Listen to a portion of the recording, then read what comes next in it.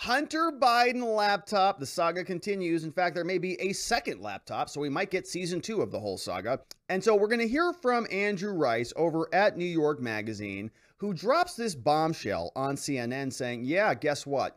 After I wrote that whole piece about Hunter Biden, I'm learning from some of Hunter Biden's friends that there may, in fact, be a second laptop out there with a lot more problems on it. The people close to him have propagated the idea that perhaps actually there's a second laptop out there that it might actually trace back to, which goes back to the general point that Hunter Biden was capable of losing more than one laptop that potentially contained devastating information about himself during this time period in his life. Yikes. A whole second laptop. I mean, there was enough bad material on there. The laptop from hell, most of that stuff is available all over the place. It's pretty horrendous materials on there.